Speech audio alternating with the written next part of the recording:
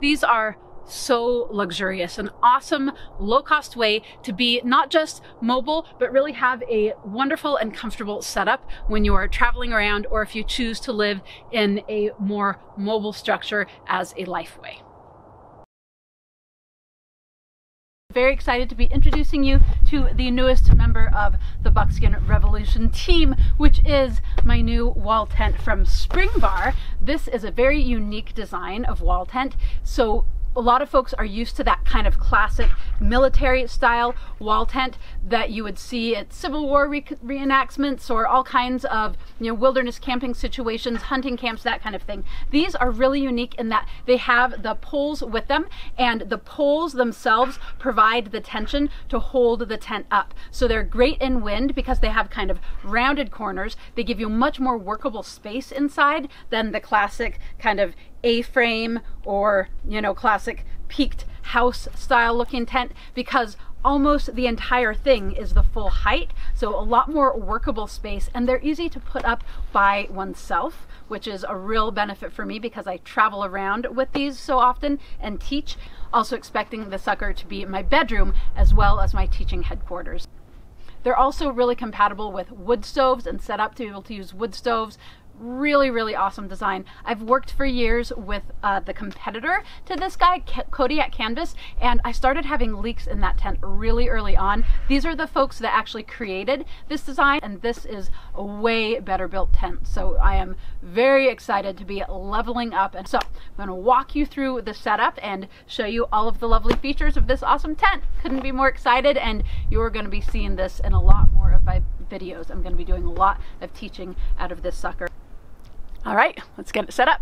First thing is to spread out the tent, and then we're going to stake it down because it is the tension between those stakes into the ground and the poles lifting the tent that provide the framework and the structure for the tent. And may I introduce my handsome assistant, Taylor Donovan, helping me today. Hello. Oh, ooh, nice plastic bathtub floor. All right. Want to do a warm up and throw that back and forth a few times? Oh yeah, probably. It's kind of heavy. I know.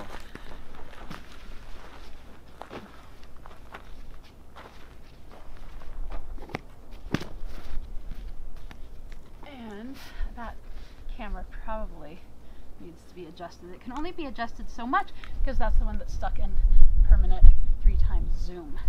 So that's the one. It now can only take detailed photos. And this... It doesn't show my...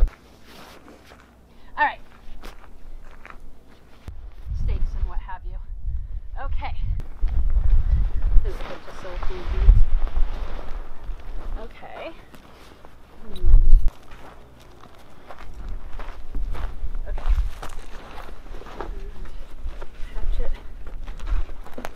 That's right there. Okay.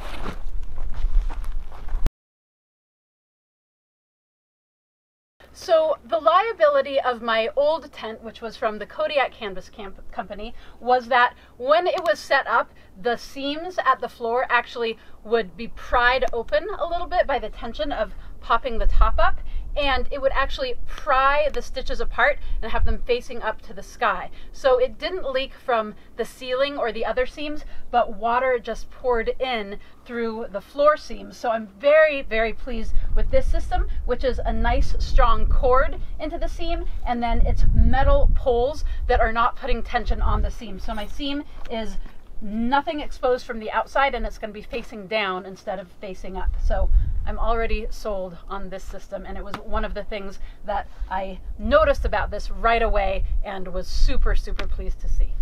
All right, so once the tent is laid out on the ground where we want it, then the first step is driving in the stakes.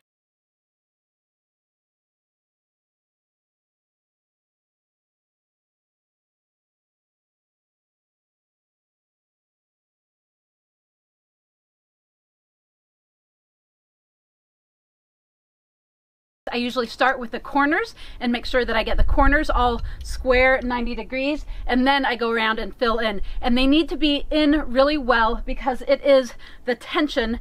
Basically, it is these stakes that are holding tension between this and the ceiling pole. So super important. And you always want to put your stakes in at an angle, because that way when they're under tension, the tension of the tent itself isn't going to be pulling them up. So we're going to be driving them at an angle towards the tent, not straight down. Way easier for them to get pulled up if they're straight down.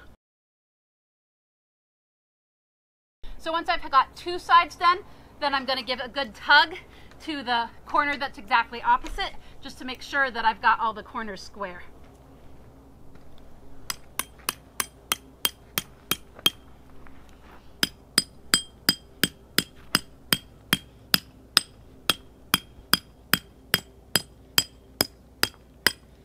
When I'm around to the final one, it should be evenly tensioned from both sides. Yeah.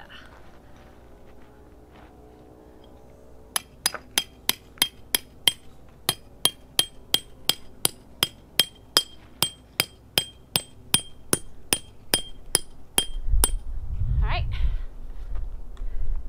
Looks beautiful.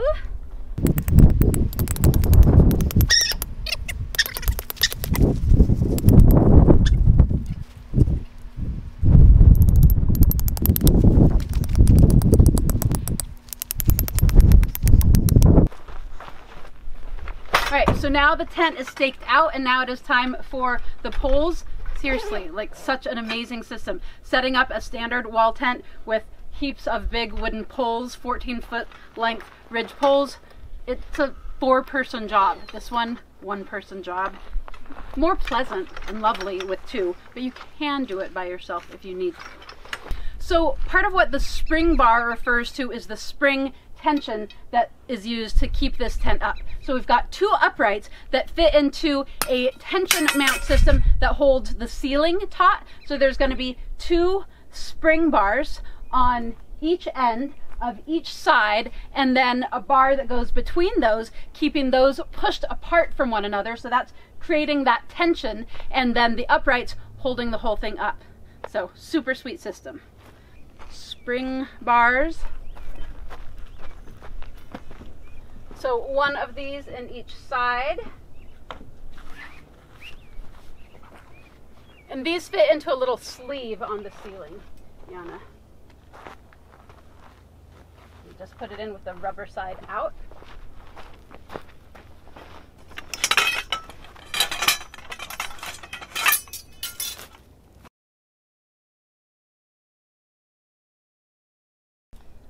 Little rubber tip. In. All right. And now it's time for the tensioning bar.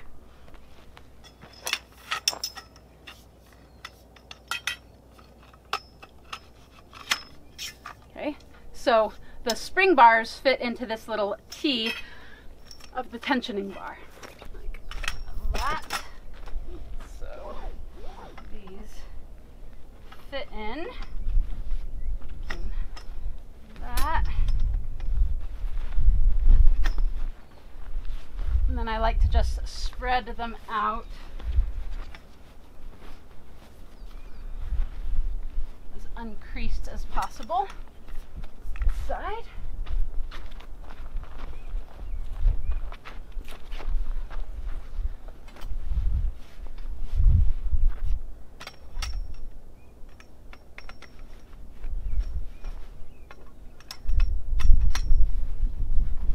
And then you want to do one actually up close, just showing how this fits in. Maybe from like above,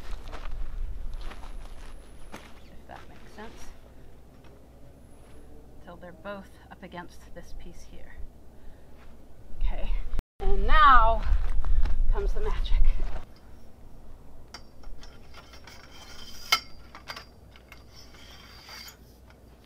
So now, these poles fit together. Here's where the tension part comes in.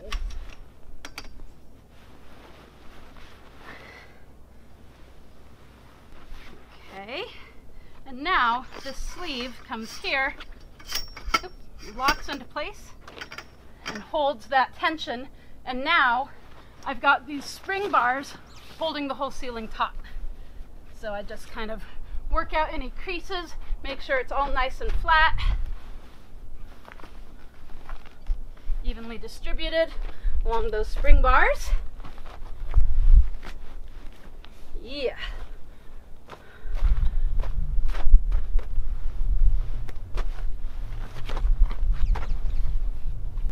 So now it's time for the uprights. All right, so now fitting the uprights into the top tension pole, like that. And then using them to leverage up the ceiling. Okay.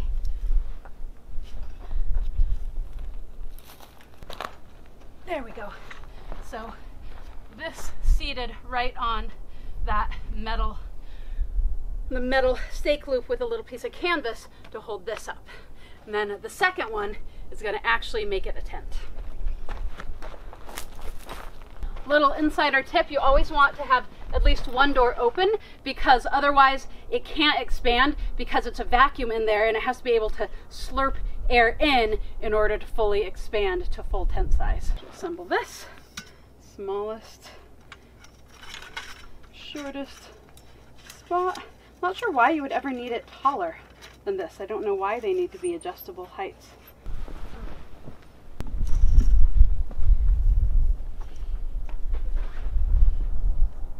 There.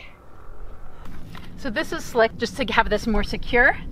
This little system just cinches the tent down to the upright on this side, and this is the side that has the window that can zip out so that the stove jack can go in here. And because the chimney is going to be past here and you're going to be using this for some support for the chimney, that's why it's more secure and actually tied in to the tent structure itself. Sweet system. All right, and there we have it. That was not long. I could check the camera to see how much time has elapsed. 24 minutes. 24 minutes. 2 people. The only part that Taylor helped with really was driving a couple of the stakes, so probably I could have done this in half an hour easy on my own. Check it out. Oh, I like this.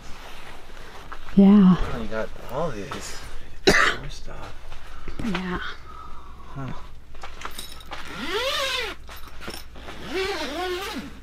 Yeah, lots of cross draft. Gear loft, lots of nice storage compartments, lovely windows, and a spot to roll the window up nicely. Yeah, look at that. Sweet. And you can watch the marmots from in here. Here's the door. So much ventilation. Wow.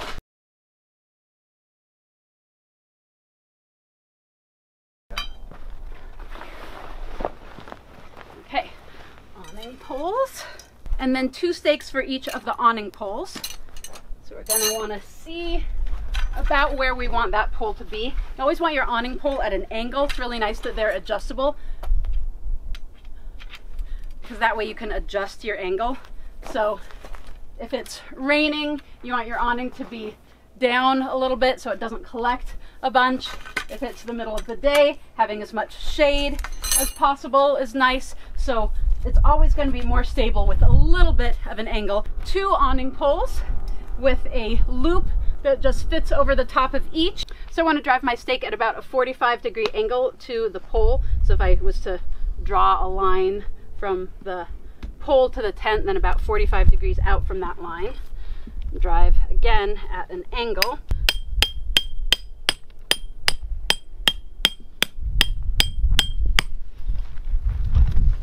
And then this handy dandy little toggle is my tensioner. Just a simple piece of wood with 2 holes in it. So when it's not under tension, this slides up and down. When it's under tension, it catches taut.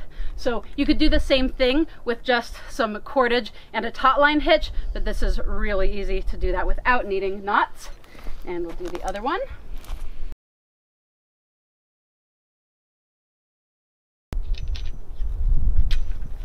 The fly upright's about 70-degree angle or so, and then 45 degree to the stake. Stake 45 degrees out, and I really like the little grommets here so that the stake isn't putting tension on the rope.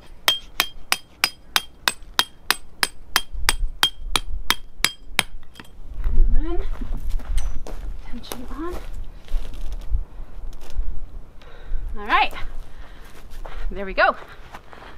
So I can adjust the angles of the poles to the tent, the angles of the stakes, and the angles that the uprights are to one another to get this exactly how I want. So if I was in a lot of wind or a lot of rain, then I could adjust them accordingly. Check out the lovely commodious accommodations in there. This is gonna be awesome. I've been working in gatherings in a 10 by 10 wall tent that is a little bit awkward because it's been leaking from the floor seams, and I can't fit all of my students in at one time if it's really cold or if it's raining. Some people have to sit under the awning or under their own umbrellas. It's very inconvenient. So this tent is going to be able to take an entire class of buckskin sewing or any of my talks or lectures at gatherings. It's very exciting.